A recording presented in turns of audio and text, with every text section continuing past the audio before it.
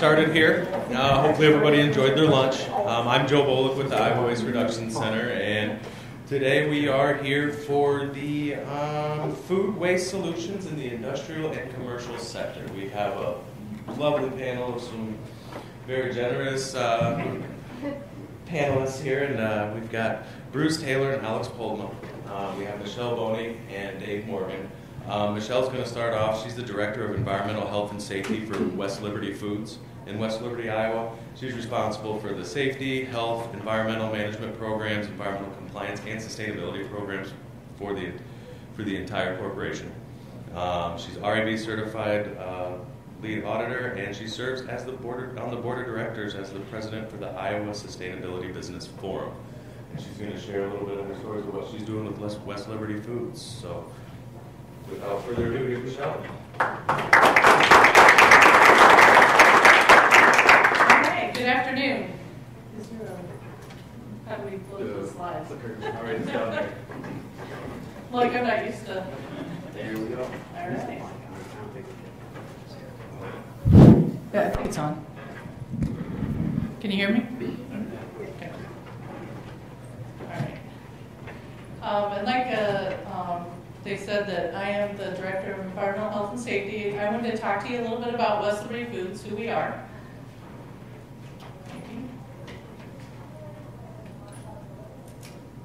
Is it not?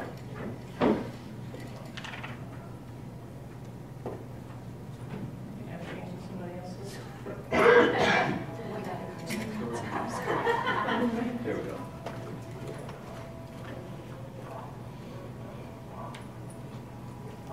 Should I go? Yeah, there we go. Okay. So West Liberty Foods is a co-manufacturer. You don't see a lot of West Liberty Foods brands. There won't be any West Liberty Foods brands. We do a lot for Subway, Walmart, Costco. We are a co-packer for many well-known food service vendors, both domestically and internationally. Our mission, and it's a little bit small here, is to be a leading food manufacturer by converting needs, ideas, and expertise for our members, business partners, and our consumers. Food waste. There's a lot of misinterpretation of food, the food industry, at least for the meat processors, that we have a lot of food waste. We don't have a lot of food waste. We utilize that food waste. Some of our food waste from production is a commodity and it's sold for the pet food industry. They also make makeup and other things out of that food waste that comes out of our facilities. What we had food waste for is more out of our cafeterias, where people are bringing in their lunches and things like that. West Liberty Foods is a landfill-free company. We became landfill-free in 2012. From the start of when our president and CEO went to a Frito-Lay's conference, he learned from them that they were a zero waste, and he was very impressed with that and came back and called us and said, "Hey, Michele, how soon can we be landfill-free or zero waste?" And I said, I don't know why we couldn't do it. And he said, "Let's do it in a year." So we accomplished that in a year. So I'm just going to go over, we are also third-party certified by NSF International. They are also our registrars for ISO 14001. But the certificate reads that less than 1% of our waste can end up in a landfill in any way. And that means that even if we go to a waste energy facility, if they burn the waste, they have ash that's left over. That ash is taken to landfills as cover, so I account for that ash. So when I say that we have less than 1%, that includes that ash. Here's just some data that for 2016, we have to keep track of every single waste stream that we generate. We generate over 65 waste streams at the West Liberty facility alone. Each one of those waste streams are tracked. The vendor is tracked, who it goes to, what we're doing with it. Is it composted? Is it recycled? Is it waste to energy? What is it? And where does it go? So these are some numbers. We generated 72,915 tons of waste going out of those facilities. Out of that, composting in tons was 174.23 tons was composted. Now, composting for us is also paper towels. And in a food industry, we use a lot of paper towels because our team members have to wash their hands all the time for food safety. So we generate a lot of those paper towels, and that goes to the composting as well. Wax cardboard is also a compostable material that comes out of our facilities and goes there, along with the food from our cafeterias. And we collect those foods, and Green RU is one of our vendors, and they helped us. They have orange containers. They are color-coded at our facility for the landfill free, and orange is our composting color, and all of our team members know that, and they put their compostable materials in there. We recycled 70,132 tons out of that 72,000, and 61.35 tons went to landfill. This was based on that incineration and any of that ash that was coming from it. That's where that was coming from in the tons. Waste energy was 2,027 tons. And that was just in the year of 2016. We do our landfill free is in a calendar year. And they told us to keep it short, so I only have three slides. Then we'll leave the questions till the end. We'll leave the questions. If you have any questions, let's hold on to them, and at the end we'll do them. That way we can have everybody kind of provide their answers. Thank you, Michele. Next up we have Bruce Taylor and Aleks Poldma. They are both with Enviro-Stewards Incorporated. Bruce is a professional engineer with over 27 years of experience in both water conservation, energy efficiency, pollution prevention, toxic use reduction, and treatment process design. Founder and president of Enviro-Stewards Incorporated, an engineering firm and certified B Corporation that helps clients increase their profits, sustain the environment, and compellingly benefit society.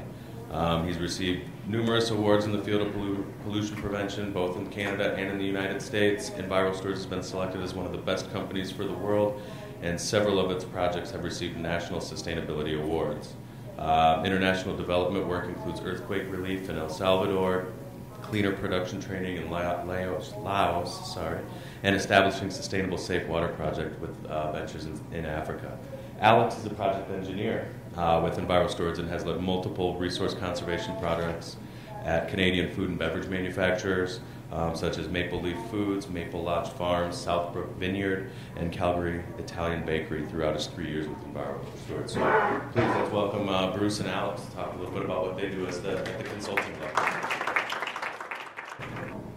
So we're going to give a brief presentation, just kind of, I'll just lay the groundwork, and Aleks is going to outline the approach that we use to do this type of work, and then we're going to provide some case studies to give you practical examples at the end. Basically, we're a small company up in Elmira, Ontario, and we're a certified B Corporation, as you mentioned. And we're all aligned on this mission that we want to benefit society and the environment. And so the Safe Water Project you mentioned, so once a year I go to South Sudan, Africa, and we teach the people there how to build these water purifiers. So basically that's a steel mold, the blue thing, and you make that cement thing, and you fill it with gravel and sand, and you grow the natural bacteria that eat the other bacteria. And basically it's 10 times less expensive than what these families are presently spending on medicine for typhoid and cholera. Oh, sorry, yeah. And so that's what that is. And then a wrinkle is we teach them how to run a business. So Matthew, the third one from the left, is actually the owner and manager of that, locally owned and operated project. And then they make them and they sell them locally. He's now technically a refugee in Uganda because of the war in South Sudan. But contrary to a normal perception of a refugee, he's actually employing 45 Ugandans, and he's given 3,000 Ugandans safe water since February, right? And so, anyway, that's kind of illustrate. We do a lot of food and beverage type work. We also do aerospace. We've worked at NASA, Boeing, Bombardier, other places like that. But with respect to food, so in Canada, $31 billion of food is thrown away every year. And where we work in South Sudan, Africa, people are literally starving to death because they don't have food, right? And so aside from the financial argument that we're going to make here, there's a social argument. And of that, 18% is lost during the manufacturing process. And so it's interesting because, we talk about reduction, reuse, and whatnot, but really we move pretty quickly on to from the prevention side. And we want to show you why it's relevant. Most factories think they've already done that. I'll show you an example of Campbell soup. We've been making soup for 100 years. Obviously, we've done that. But we'll show you kind of, if you're open to change, what can happen. So one of the main problems is people think of food waste as, okay, it costs me $70 a ton to send it to landfill, $80 a ton if I compost it, or $100 a ton if I send it to a waste energy plant. No. It costs you $8,000 to buy that mozzarella. It costs you $10,000 a ton to buy that chicken. Yes, it also costs you $100 to destroy it. But first of all, you're paying somebody to destroy something that you bought for $10,000. So it's on the wrong spot on the balance sheets of every industry. Every industry thinks that it's how much it costs them to destroy it, either by paying a sewer surcharge or paying a landfill or composting fee or waste energy. But it's not. So that's one of our first goals, is we have to help people understand what it actually costs them. Because otherwise it's not worth their time. I'll show you an example of Campbell's in a little bit where it was chicken. So they were losing 13 tons a year of chicken. Okay, that's $1,300 a year to send it to our waste energy plant. And it's making green biogas anyway. No, it's $130,000 worth of chicken that you're then paying somebody $1,300 a year to destroy for you. Once you do that, okay, yeah, it is worth my time, right? So our number one problem is, first of all, getting people to actually understand what it actually costs. And so the way we put it is, don't manage your food waste, prevent it in the first place, right? And again, as an engineer, we're very attracted to shiny objects. So all the objects at the end of the pipe are shiny. I can build you a biogas plant. I can build you a composting facility. I can build you a cogen plant to make your energy more efficiently. I can do solar panels, right? Not using it is less sexy. Okay, let's just change it like this so we don't need it in the first place. And so it's a mind shift also of the engineers that's needed. There's the hierarchy, reduce, reuse, and recycle kind of thing. Provision Coalition is an association of food associations, and they hired us to develop a toolkit that's available for free on their website to any food and beverage manufacturer on how to do this type of audit. So basically, typically we don't just do food waste on its own, we do it in the context of energy, water, food waste, pollution prevention, because you're there anyway, you might as well solve all these problems, and you don't solve one problem by creating another one. And I'm going to get Aleks to just walk through our approach, and then I'll tie up with some case studies at the end. All right, so like Bruce mentioned, what we do is often holistic. So we look at energy, water, and food waste. So this approach here can be applied to all three of those facets. And we like to call it who, what, why, where, and when. So the first step is who, so making sure that we gain buy-in. So when we go to a facility, we like to get a team together to make sure that they're on board with the project and with this concept of change moving forward. Also, the team at the facility, they're the experts. They know the processes, they know the equipment, they know all that stuff. So this is a really important first step for us.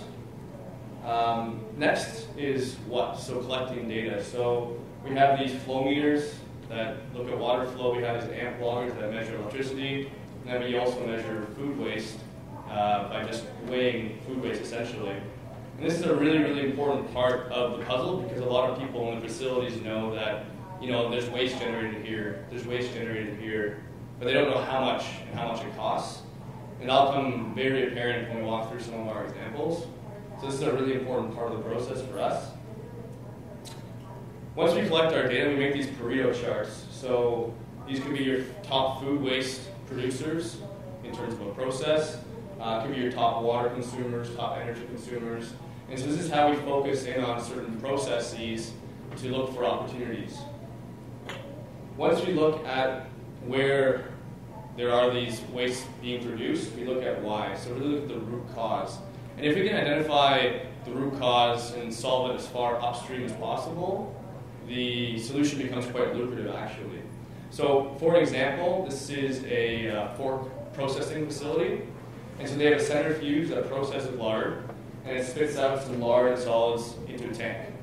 And so that overflows and goes into the drain. So when we were there, we noticed that there was 22 liters a minute of hot water going down the drain, so about 5 gallons a minute of water. And so we asked the operator, why is that water going down into the drain? Well, if there's no hot water going to the drain, the lard will solidify and clog the drains and have a huge problem. So it's a really small cost for the facility to avoid a much larger problem. What happens is all that water, the lard and the solids go down into your wastewater treatment plant. That needs to be operated, and then there's a waste hauling cost associated with that as well. So if you look at it in a holistic perspective, you find different answers.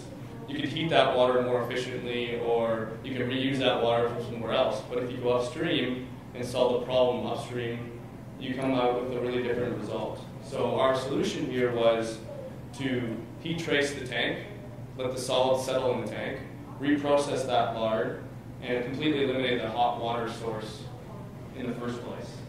So what that ends up happening is that's $100,000 a year of water, natural gas to heat that water, and actually lard that you can sell instead of having to pay to get rid of downstream. So again, if you can catch it as far upstream as possible, the project becomes pretty lucrative actually. So once we collect our data, come up with ideas for these opportunities, we have the when portion, which is the capital cost and the payback and whatnot. So we present to our clients, here's the capital cost associated with this project, here's the payback based on our measurements, our data collection, and so here's your payback period, here's your return on investment, and they can decide, is this a project we're going to do immediately, is this a 2018 project, a 2019 project? So that's kind of our approach, and then it kind of yields some really, really nice results. So I'm going to talk about a few bakeries where we did this food waste prevention. And so the first bakery, they have these pans where they put the dough into. It goes through a proofer, goes through the oven, and then the buns actually get removed and then packaged. But we noticed that 3.5% of all buns in the line were getting stuck to these pans because of glazing issues. What would happen is the operator would take these pans, throw out the buns, put new dough on the pans, and go through the process again and again and again. So you're constantly losing 3.5% of all of your product there. So the solution could be obvious, could be not, but once you actually quantify the problem, it makes it a lot easier to actually pursue, was to purchase some extra pans that were glazed, and every time an operator sees this scenario, remove the buns, take out that pan, put in a new pan, the old pan will go for reglazing. So it's just a procedural change that tackles a pretty big problem at 3.5% of all their buns. Another relatively obvious solution, I guess, would be there's this conveyor that takes bread dough up to another process, and sometimes when there's not enough flour on the bread dough, it sticks to the conveyor and falls down this ramp and hits the ground. And so really the root cause there is a lack of flour on the bread dough, but there's also no catch tray. And then oftentimes they reprocess a lot of their dough, they can capture it. So a simple solution here, install a catch tray, reprocess that dough, and then in the future, I guess, you can investigate the flour coverage at the actual former. But it's a pretty quick solution. It's 13,000 kilograms a year of dough waste, valued at $10,000 a year. So for a small bakery, that's a lot of money actually, a lot of waste. Here's another interesting one. So another bakery that produces bagels. So they have this conveyor that's 3 times wider than the actual bagel is. They have a seed hopper that drops the seeds onto the bagel that's also 3 times wider than the actual bagel is. So every time through the process, 2/3 of your seeds are just hitting the conveyor, hitting the ground, and being thrown out. So in a year, that's 25,000 kilograms of sesame seeds, which is $66,000 a year. And the cost to essentially make that seed hopper smaller is minimal, and the payback is actually very, very quick. So again, people know this is happening, they see it, but they don't know how much it costs them. They don't know how to quantify it, and they don't do anything for this problem because they don't know what it costs them $66,000 per year. My last example, again, at the same bakery with those bagels, there's these things called baseball bagels where there is no hole. I think I'd actually prefer that. My cream cheese wouldn't build up in the middle. But they can't sell this product because aesthetically it doesn't look like a bagel, I guess, or a proper bagel. So what's the root cause of these baseball bagels? It's actually inconsistency in the mixing and proofing process. So we did some amperage logging on the mixer, and if you see those troughs there, the duration varies every single time. So you have some bagels that proof for longer than others, and then they have these baseball bagels that form down the line. So only 75,000 kilos a year of these baseball bagels, but it costs $25,000 a year because that's all the energy embedded into this. Your sesame seeds are already on top of your bagel. So it ends up being quite costly, actually. Solution, pretty simple. It's a procedural change in the facility. Project cost is internal, really, and the payback is quite immediate. So once we identified this, the bakery made these changes the week of, kind of thing. So those are some examples. They seem pretty obvious at some points in time, but the idea there is to actually put a number to the waste, and then that makes it more urgent, I guess. So I'm going to pass it on to Bruce for some more examples. Sure. So I have two more examples. One is dairy, and one is the Campbell soup I mentioned. So this is a dairy in Quebec, and that's mozzarella cheese on that upper belt. It's coming down to this lower belt here. So every piece of cheese they make falls down there, and a little piece falls off and goes onto the tray underneath there. But they don't feel too bad about it because they take that tray and they send it over and they make processed cheese out of that. Okay? So everybody in the factory knows this is happening, but what they don't know is what it costs them. So I took one of these blocks off, put it on the scale, put it back on, let it fall, 5 grams. If you multiply that by all the cheese they're making, and the difference in value between if you sell it as mozzarella or processed cheese is $70,000 per year. So for $70,000 a year, can we modify this conveyor? Right? So it's a problem that everybody can see, they just can't see what the dollars is associated with it. Butter. So they got a new process for making the butter, and they put it in the old location. And what happened was the butter transfer line at the end of the run is full of butter. And so they push it out with steam, and again, that goes in a bin, and they make processed cheese out of that. However, if we just go directly, and we pay for some extra piping just to go directly instead of using this old path, you can cut the length by 2/3. So then you cut the amount of butter that's being turned into processed cheese by 2/3. $50,000 a year. So what also people don't realize is $50,000 a year, how much butter do you have to sell to make $50,000 profit? Right? This is on the margin, right? Similarly, they're making string cheese. At the end, this melter's full of cheese that they're sending to landfill. In that case, we said, okay, let's take that out, let's make processed cheese out of that one, right? $117,000 worth of it, 27 tons a year. So Campbell soup, so they've been making soup for 100 years, and they're very good at it. But even so, they were still open to change. So they called us up. They said, "Can you do a quote for a solid waste audit?" Sure. They called me up 20 minutes later. "Don't bother quoting. Our solid waste company is going to do it for almost nothing." Okay. So the solid waste company did it. They said, "Yeah, well, here's the report. It's not very exciting. 1% of our food waste was going to the landfill." They're saying, okay, let's take that and send it to the waste energy plant along with the other 99% that you're already sending them. So then they hired us to do a food waste prevention audit. So when you do a solid waste audit, you go to the dumpster, you find out what's in there, and you find the best home for it. We don't even look in the dumpster. It's too late by then. We go back in the process. Where did it fall off the line? So right here, those are carrots. So you've grown it, you've washed it, you've peeled it, you've diced it, and it goes through this optical sorter. If it sees a bad one, a puff of air spits it, it goes straight down the sewer. Nobody ever sees it again. So we put a bin under there. How much is it? And then we put our hand in there.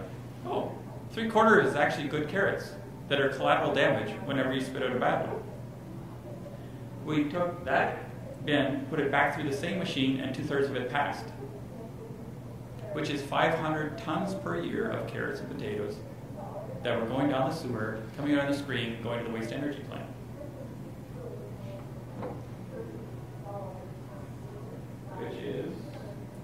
million a year worth of vegetables. But again, people don't feel too bad because we're making waste energy out of it, right? But what they don't realize is it was 50 tons a year of greenhouse gas associated with the waste energy. It's 4,000 tons per year of the greenhouse gas of growing and processing the vegetables to the point that you put it down the sewer. So that's 100 times greater benefit by selling it as food instead of destroying it. So they're making the chunky soups there. So basically at the end of the run, well, there's two problems there. One,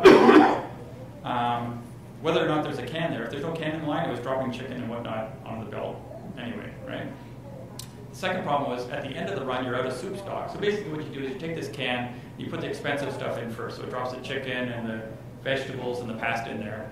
Then it checks its weight and then goes over further and it puts the broth in, puts the lid on it, pasteurizes it. So at the end of the run, they're out of soup stock. You still got chicken on the belt, which is now waste, right? So basically all we did was, let's put a sensor there so that we know when we're going to get to the end and we stop putting chicken on the belt automatically. Right? And this was the one that was 13 tons a year, which doesn't sound like a lot, except that's $130,000 worth of chicken. Right? 171,000 for those changes there, 13 tons a year.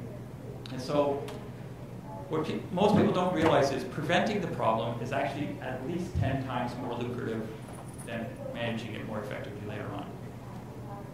Many of those examples are 50 times, so 50 times more. Similarly, we've done wineries. Originally, they hired us to design a wastewater treatment plant, an anaerobic plant to destroy their wastewater. We cut the wine losses by 2/3. We built a plant half as big. Capital cost was $1.5 million cheaper than the original. Plus, they get to sell the wine. Conservation is one of the most lucrative. You know, when you go through the economics on these, one of the wineries we just did the payback was 2 months. Where can you find an investment that's going to make you 500% return on your money every year for the next 20 years? You're not going to find it on the stock market. Invest in your own factory. And if you look at the whole thing, systematically, you can find some good gains. So, thank you. There will be questions later.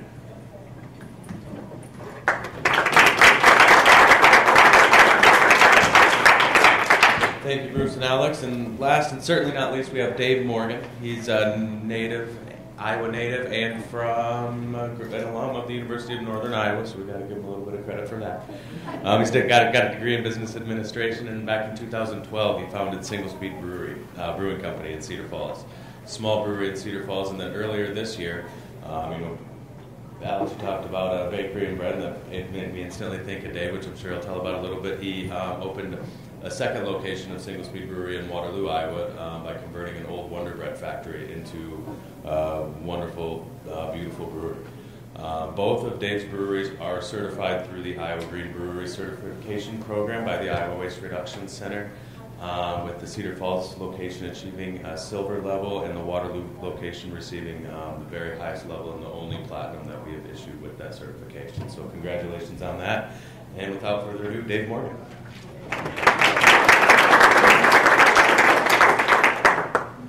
I'll joke, keep that up. I have a little bit of beer. Hope nobody's offended. I was telling the small group that was in here earlier, so I don't speak a lot, one. Two, I typically speak at brewery conventions, so everybody has beer. So I would have not have committed to this, not being allowed to share some beer and to have a little beer while I speak. You also would not have enjoyed it, because it's not really my jam, but I can do this, so I want to start by saying this is super cool. Like, you guys probably noticed I was paying, or maybe you didn't, but like really close attention while these guys talk. So the last couple of years, I've been spending a lot of time trying to learn about this kind of stuff and what these people do. And once a year, I get to hear like really, really smart people talk about this stuff. And a lot of the simple concepts that you see we incorporated here come from hearing like tales like this. And so for me, so far it's been cool. Let's see how it goes from here. That's our brewery. I'm just going to talk about our brewery a real little bit, and then talk about the simple things that we did that make sense from an environmental perspective as well as a cash flow perspective. My mic okay? You guys hear me all right? Okay. So that's our brewery. Forward. I just need a little out here. So yeah, that's our brewery. You can see the Wonder Bread signage on the front of it. A historical preservation project that we took on a couple years ago, and now we're actually operating. So the signage stays, which we're cool with. Now let's add our little signage on the corner.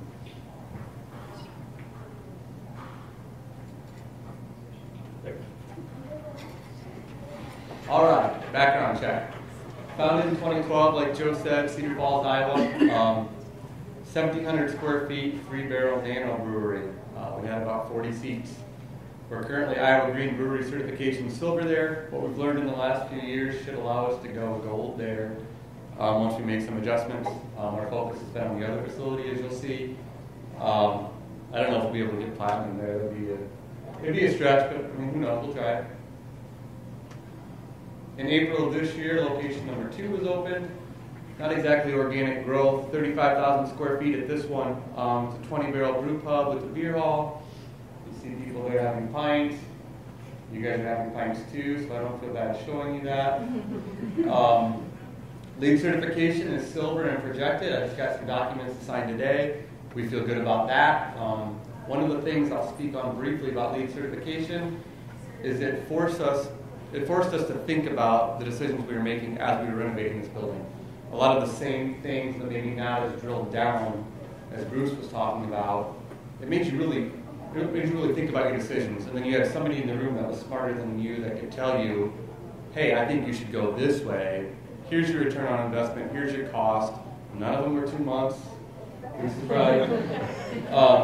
But, we set like the number at like 7 years. Anything that we could get our money back in 7 years and then would produce revenue for us after that was what we dialed in on. But I'm not qualified to make those decisions without guidance. So hiring a lead consultant, a lead expert was critical for us. Not free, of course, but you factor that into the ROI as well. It helps us make a lot of really, really good decisions. And the bottom one, super important to us, Iowa Green Brewery certification platinum, which is great. So landfill diversion, that's what we talk about a lot when we talk about a room like this. If we're not going to send it to the landfill, where are we going to send it?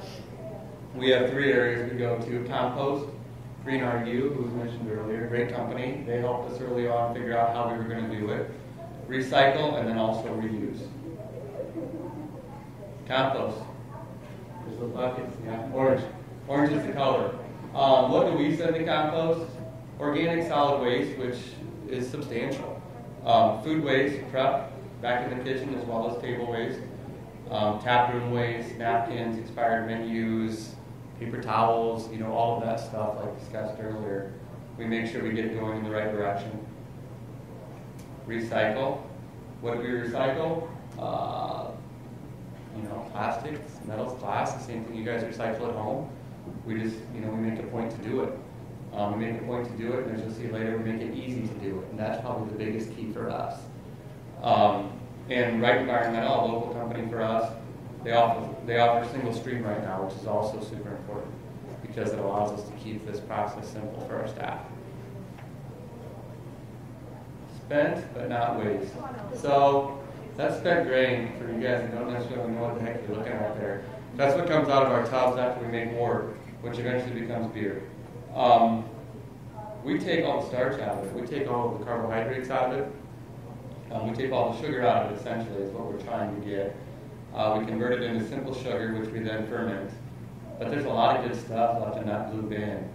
And brewers everywhere know that. So we need to find a home for this kind of stuff. The landfill is not the place. We didn't have to invent that solution. It's been done for years. We had to figure out how we were going to get it out of our facility and get it to somebody effectively. So it's a byproduct of the brewing process. 100% of our spent grain is sent to local farmers. That's really easy once you get the building ready to do that. Farmers want this stuff. where we're trying to go with it at this point in time is, you can see we've got mushroom. I love that one. That is a really good use for it. Problem is the mushroom farmer won't take it off because they don't grow enough mushrooms. So some goes to livestock. I like that. That's good reuse. You know, it's not going to a landfill, right? Beef, and not the best use if you want to talk about big picture of that. You know, cattle and that sort of thing is not the best for the environment. Chicken's a little better, so we sent in some chicken guys. We're working on trying to find a better home for all of that, but we are proud that none of it goes to landfill. So how do we do it all? For us, it started with the design. The biggest key being ease of use. So it was a new project, so we knew we were going to have to do something. It's not like we had to modify an existing restaurant, have no more cash flow coming in, but just kind of fix the way the restaurant was handling it. We didn't have to do that. We were creating a restaurant and brewery. So it did cost us a little bit more to do it, but since it was a new construction project, it didn't cost us that much more to get this accomplished. But the key being here that I really want to talk about is we spent a lot of time talking about ease of use for staff. So as we dial down on it, the keys for us, locate bins properly. That means a lot of bins.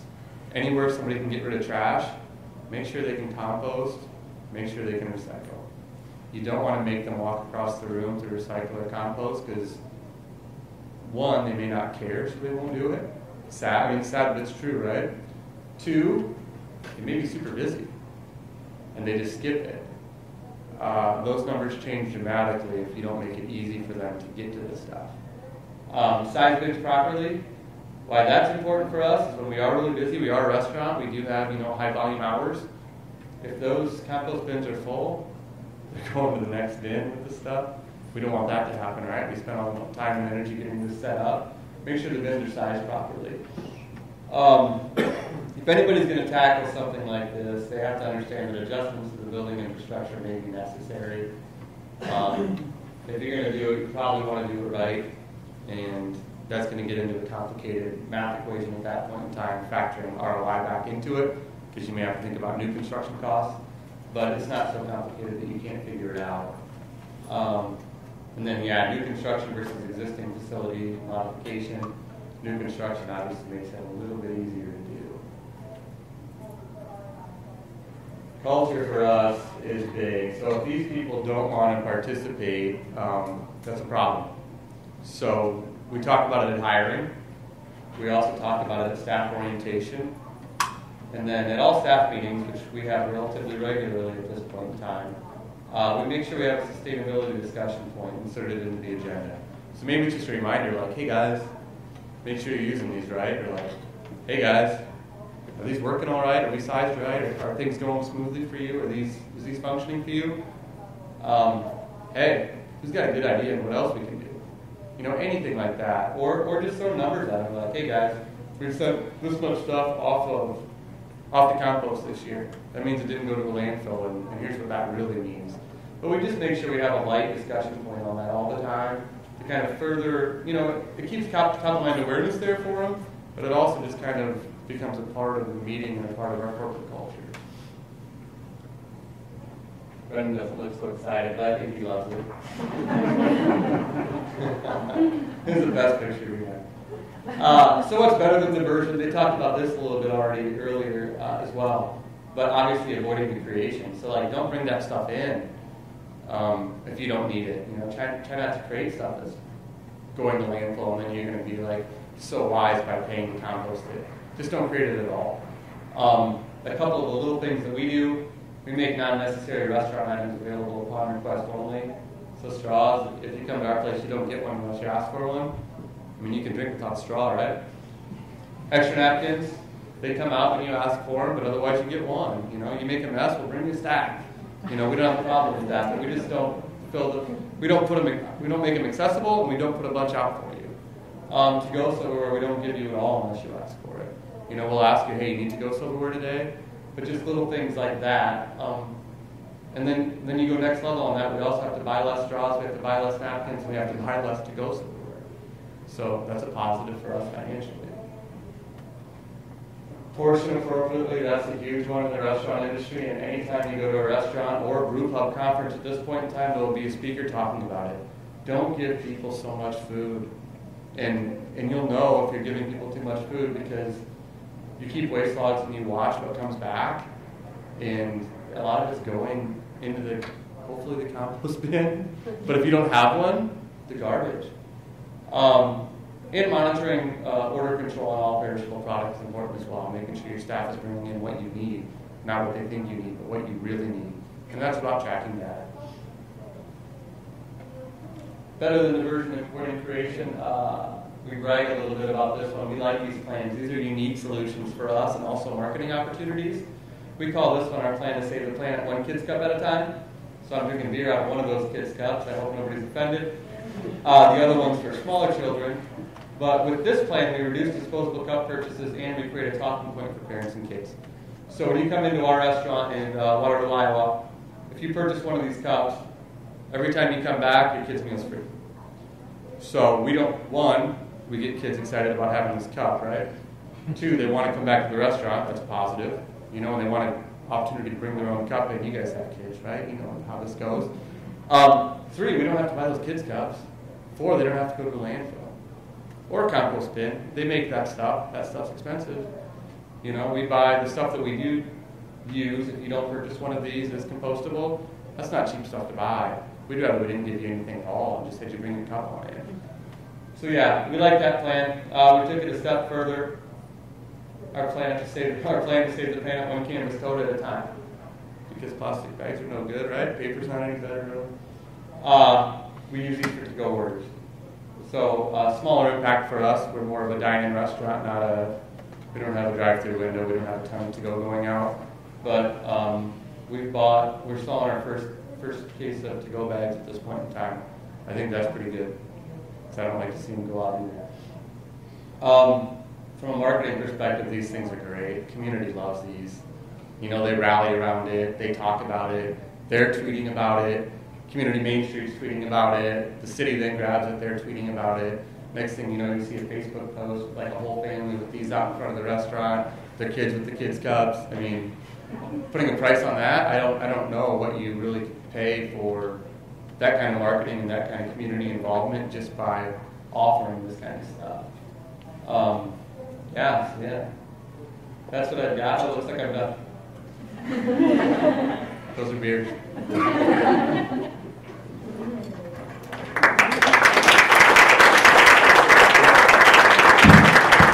Okay, thank you, Dave, very much. I guess, first of all, is there any questions coming from out here? Anybody?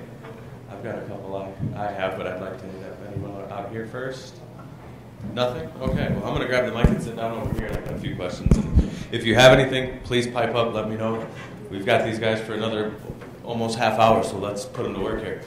One thing that I noticed is, talk about culture, buy-in, you started new construction, you guys come in and you work with other businesses that are doing this, and you made the decision, we're going to do this in 1 year. How do you get a team of hourly employees that are working on the lines doing this in a manufacturing facility to buy it? I mean, you mentioned dollars and cents, but does the guy making $15-20 an hour down on the line working it really care about that investment of the owners? Please share about that. How do you get them to buy it? You might start with the owners or managers. So our industry is addicted to cutting headcount. That's the way to save money. That's the way to make more profit, is to have less people. The trouble is the people who are left are so busy keeping the wheels on the thing that they can't improve it at all. And so say like that Campbell's example, that's $700,000 a year of additional profit. For $700,000 every year of additional profit, couldn't you afford to, right? And then if you engage the people on the line, many of our staff have worked on Toyota production lines or wherever before. It's actually more interesting if you do a broader job. So once you engage, actually Alex's manager was at one of the factories we worked for, and he was a QA manager for a wine kit place.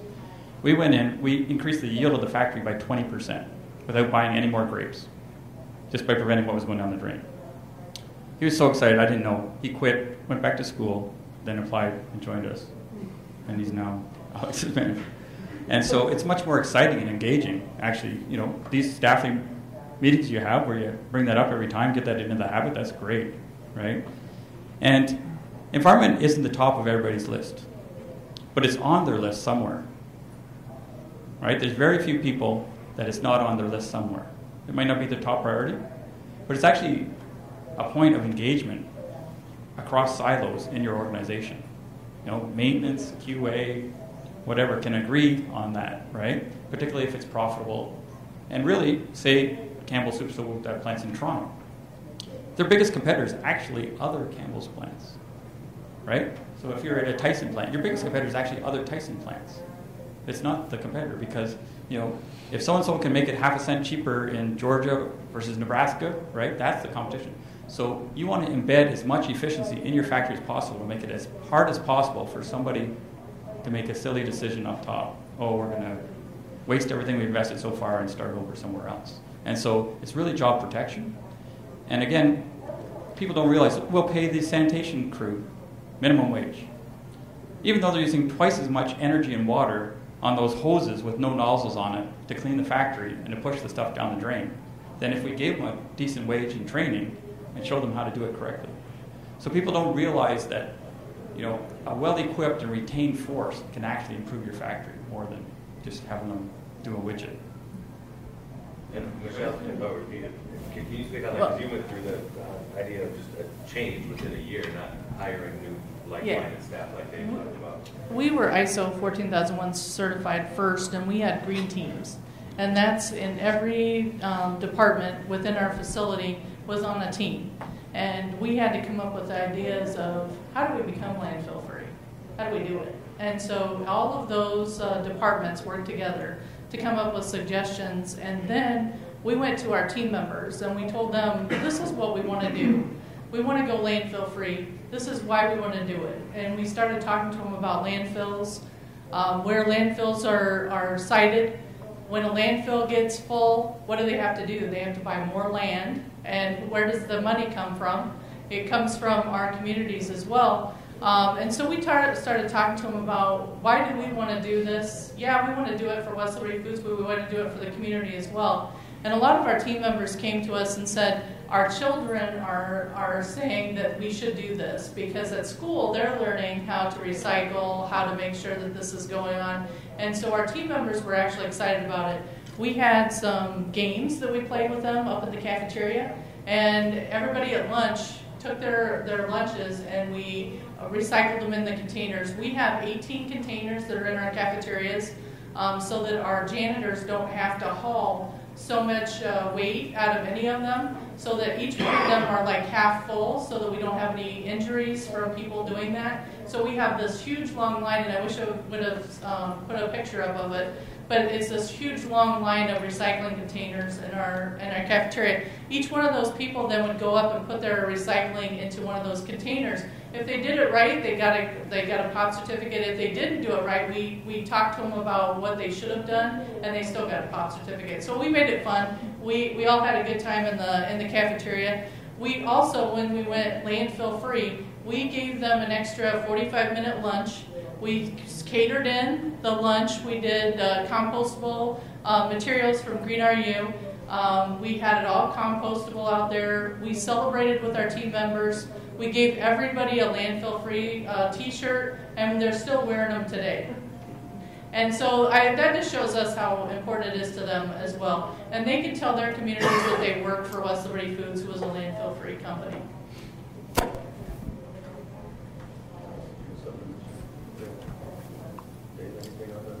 About culture creating it? I know you mentioned something specific. You know, not in particular. We just try to engage. Green teams are awesome. We haven't established stuff like that where we're small enough where we think we've got control of it right now, and who knows if we really will in a year, and if we establish things like that. But we looked into those too, and those are a super tool. We're pretty on top of that stuff right now just because we talk about it all the time. You know, it's on our menus, it's on our, you saw our 2 flyers, you know, it's kind of built in right now. So we've been able to just kind of use what we've put in place and keep on going. And so far so good. I guess the next thing I'm curious about is the competitive advantage for you, Michele, and then also for your clients.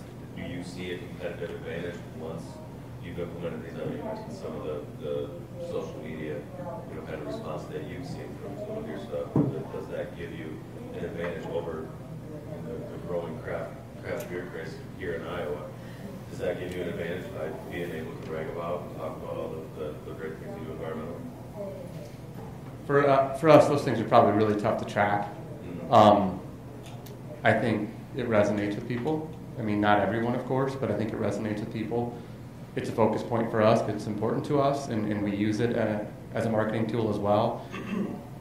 I mean, I don't know. I mean, it works well for New Belgium, right? They've done all right. But you don't see everybody doing that. You don't see everybody putting it forward, and you don't see a lot of Iowa breweries putting it forward either.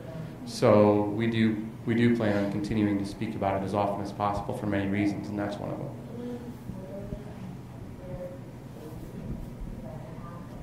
It is hard to track because we don't know if it's always in our minds that we did that, but what our CEO did it for was because it was the right thing to do. He just saw landfills, and we had huge impacts on those landfills. We'd go out to them, and we could tell that we had an impact on our community landfills.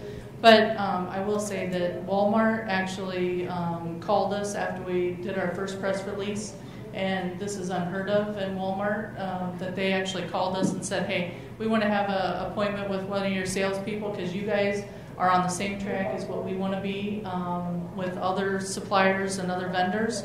And that's kind of an unheard of thing. Applegate is another one of our customers, and they're working with me right now. They are going through their whole company talking about West Liberty Foods. We're doing some products for them. They want to do more products because we're focused the same way they are on sustainability. So we are seeing some advantages to being sustainable. When you go out there to the real world, it's on price for everybody. But what else do you have besides price that you can give to these customers? And if you're at the same price level as somebody else, what do you have that somebody else doesn't have? And sometimes that's our sustainability. Yeah. Reminder, the auto sector up in Canada. So back in 2008, everybody remembers the crash, right? But for a decade or 2 decades before that, our auto sector, like the suppliers, they would not implement anything unless it was 1 year payback. And then for the last 5 years before that, they wouldn't implement it unless it was a 6-month payback. So we want our money back before the end of the year, which sounds nice, except what's happening is you're leaving all this opportunity all over your factory that if anybody else happens to implement, as soon as the crash happens, you're gone. So we had a customer, by implementing this stuff, he went from 4.3 to 8% margin. So he doubled his profit, even though his sales went down during the crash, right? And most of his competitors went out of business because just the way economics works. And so people don't realize that it's not, for whatever reason people are taught, it's economics or environment, which one you want to do. If you want to succeed in environment, economically, you need to trash the environment. No. Actually, the companies that are succeeding, so maybe if we just did 33 factories, $230,000 per factory of additional profit. That's job protection for every employee in those factories, right? Now, this top line is very strong also. You know, if you can get a Walmart to contact you, you can't buy that kind of advertising, right? And so there's top line, there's bottom line, and the people who don't get it are going to be gone. Just going to add one thing too, Bruce. In terms of competitive advantage, just it goes back to culture as well. One of the projects we worked on was Tim Hortons plant that made the fruit jelly for the donuts and the muffins. Initially hired us to build or design a wastewater treatment facility. Instead, we went into the plant, reduced their product waste, electricity, natural gas, whatnot, $500,000 a year in savings. And they ended up giving all employees, I think it was a $4,000 bonus that year because they all bought into this process and generated this additional profit. So then you have a workforce behind you now that's providing you with great work, and everyone's engaged. So that also provides a competitive advantage as well internally. So, do we have any questions from out here yet? I have one for Dave. You explored being in Iowa, I assume that there's opportunity here for your factories to go through the production of biofuels. You explored really short answer to that. No, we haven't.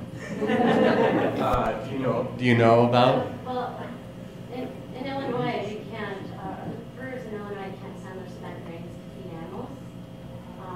Like you would have that opportunity here. So I know some brewers who are actually sending their spent grains to Indiana from Chicago so they can go toward the production of ethanol and biodiesel. And I would assume that's there's an opportunity here. There's so much corn here. I would guess so. I mean, and there are ethanol plants across the state. I think we know that. I don't know if it's a volume level for them, if they would need so much to make it worth their time to come on out.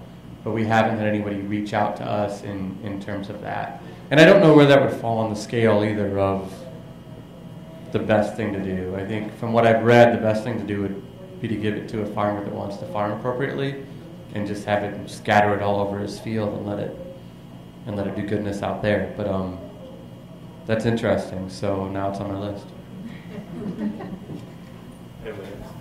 What are some components to the green certification for brewing? Or what would it take to go from silver to platinum?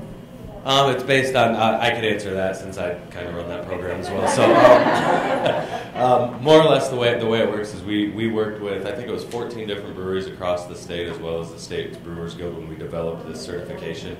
And we worked with them by surveying them on all these various environmental components. And then we looked at, we had them rate these things, what is the easiest to implement and what is the most effective.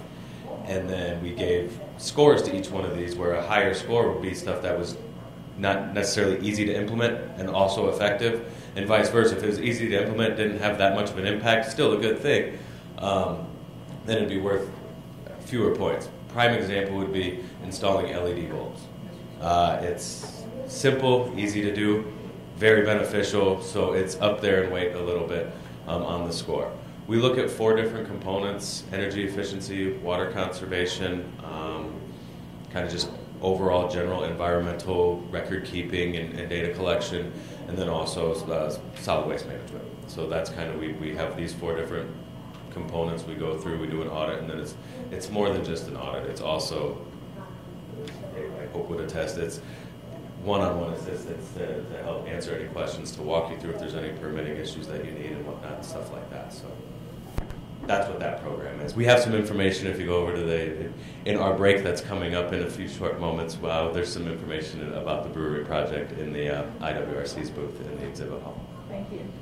Do we have any other questions from the audience here?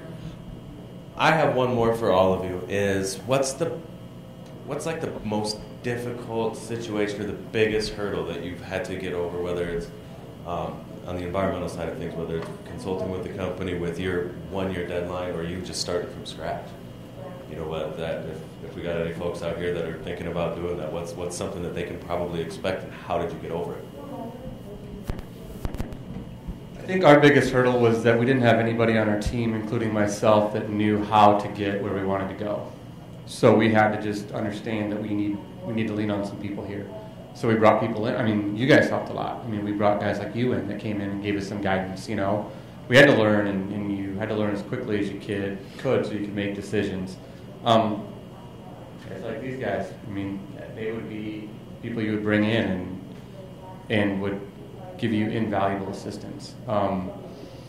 Once I understood that, and you learn that pretty quick, then the process becomes a lot easier, but you have to buy into it on the front side of that. I was luckily in a position where I was in charge of making the decisions, and I could buy in on my own. I didn't have to talk to anybody about doing it. You know, I could buy it on my own.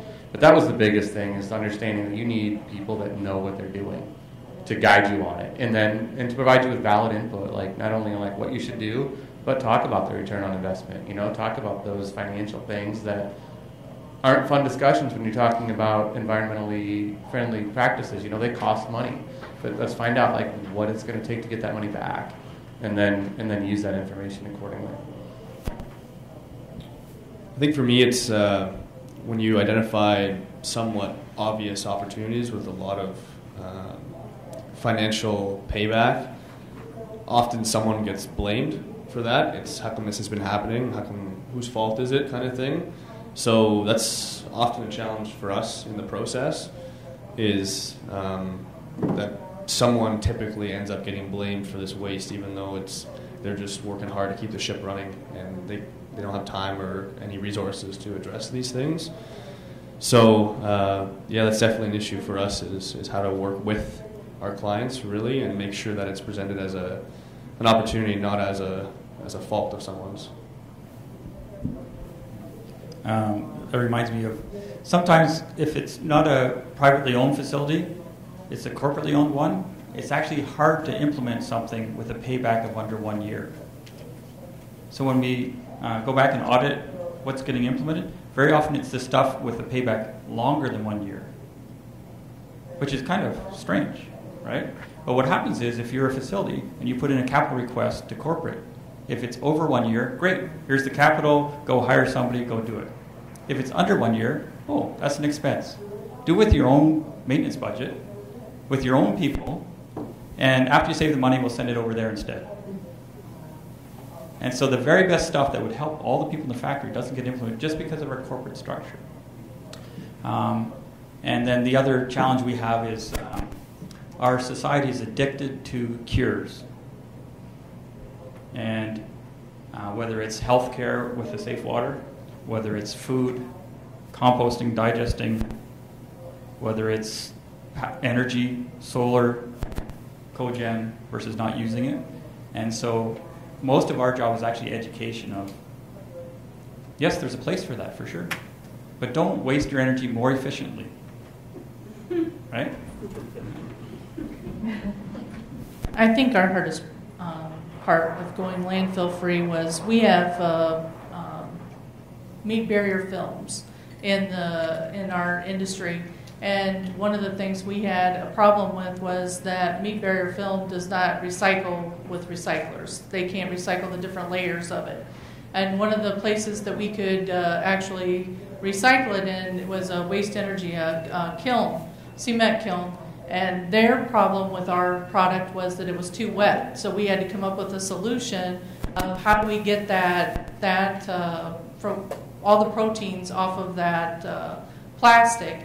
And that's where our green team came in, our engineers. We came up with a lot of different ideas. I mean, we were cooking footballs of plastic in the oven upstairs, trying to come up with different ideas of how can we do this. We actually got another vendor, and I will say if you're going to go landfill free, you're going to do anything on recycling, get with your vendors that you currently use and you currently are with. A lot of them have those resources. They can help you. Iowa Waste Exchange, I had to put in a little thing for Julie, who helped us also. They're very good at getting you information about that, and that's my suggestion is to go with that. We ended up finding a vendor in North Dakota, and we sent a whole load of the worst possible plastic we could up there. They did it for us. We bought the machine. It was like $250,000, and we purchased it. And then we could go landfill free at our last facility. So that was our problem. Do we have any other questions from the audience or anything? Well, we've got about 5 minutes before the official break starts over in the exhibit hall, so it looks like there might be a little bit of samples left over. So I would say thank you for attending. Hopefully you enjoyed it, and let's give these folks a nice round of applause. And thank you all very much for taking part.